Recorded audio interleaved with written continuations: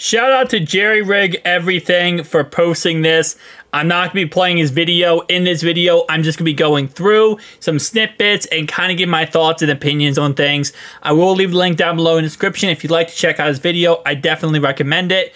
But today he did a durability test on the tri-foldable phone from Huawei.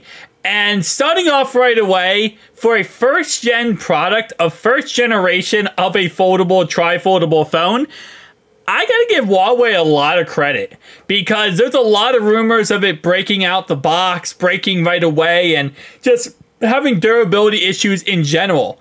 And yet, it actually survived his durability test very well for a first-gen product. Now, of course, Jerry Rig Everything's durability tests are insane, okay? He goes overboard. He puts phones in situations that they're never going to be.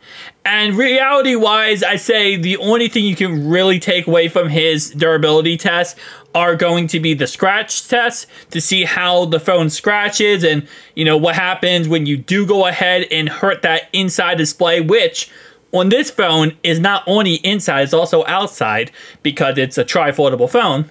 But number two is going to be the fold test when he bends the phone to see, you know, how much it can bend before it breaks. And ironically enough, Huawei actually thought about this. So when you bend this phone the wrong way, it's the only foldable, tri-foldable phone on the market that actually gives you a sensor alarm that tells you you are bending it the incorrect way. Yes, it does snap within seconds. When you bend it the wrong way, it just really can't take that, which again, you know, we kind of do expect that from most foldable cell phones, let's be honest. Surprisingly enough, you know, Samsung has done a really good job of making them survive. Same thing with Google here with their most recent iteration. But this actually does say, fold your device like this, meaning don't fold it like this. So if you do fold it the wrong way, it does give you a little indication. Now, of course, is anyone ever going to fold it like this? No, not at all. But like, let's say, for example, you leave it on a bed and you maybe have it underneath a blanket. You don't realize that and you have it fully open. Someone sits on the bed, on the blanket. Maybe not you, maybe someone else you know, right? And they didn't realize it was open. It's going to bend and break within seconds. It will. And I feel like for a first-gen product, you kind of expect that. You know, you go back to Samsung's first gen of the Z Fold devices, they bent and broke within seconds. Now, because they're hinged, they last no matter how you bend them. Same thing with Google, right? First Google device, first Google Pixel Fold, boom, destroyed in seconds. Now, it's gotten better. And that's going to be like that for most, you know, first-gen products. It's just how it works. So I will say again, like, give them credit where credit is due. Huawei did a good job with this. He does use a fingernail test, which again is the same thing that happens on foldable cell phones now. Where if you use a fingernail, you can actually indent the foldable cell phone screen, the inside screen. Any type of sharp object will also do that as well. He does show off here that it is 4 millimeters thick, which is actually funny because it's thinner than the actual charging cable that goes into the actual cell phone. But again, like I said, for a foldable cell phone, I think it did tri-foldable cell phone, it did a pretty good job.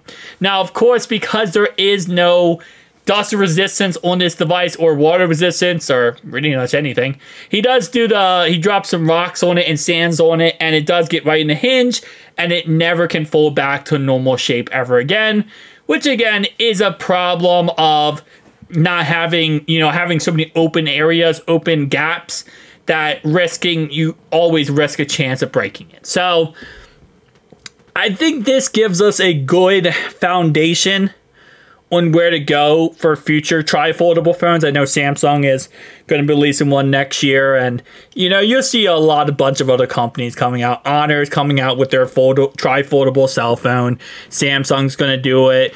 Obviously, I'm going to guess Honor or Huawei is probably going to create a second gen of their foldable cell phone, and it's just going to continue down the line. I think that, you know, they're very impressive. They are. And even with, again, like I said, I think that this phone did a lot better than I expected. A lot of people expected when it comes to a tri-foldable cell phone. but I think they're definitely a couple years out, you know, and when you see the fact we have 6 generations of the Z Fold device or 2 generations of the Pixel Fold, yeah, we're gonna be a little bit of time before this foldable phone, tri-foldable phone future gets going. But tell me down below your thoughts and opinions. I'll see you guys next one.